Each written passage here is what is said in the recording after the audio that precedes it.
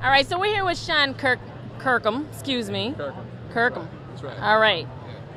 He didn't want to grant us an interview at first because he was a little scared, but now he's doing it. So talk to us about all the stuff you have going on here with The Walking Dead. All right, so this is the Walking Dead booth from Skybound. We've got a little bit of everything from lunch boxes to messenger bags to hats, all these little cool little things to put on people.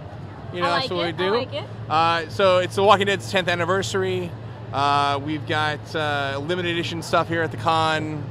The Walking Dead #1 10th anniversary edition. We've got the New York Comic Con cover.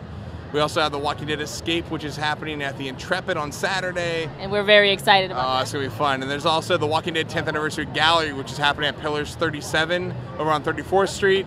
So it's a gallery. It's got artwork. It's got props. It's got zombies, all that cool stuff. And how happy are you to be here at Comic Con?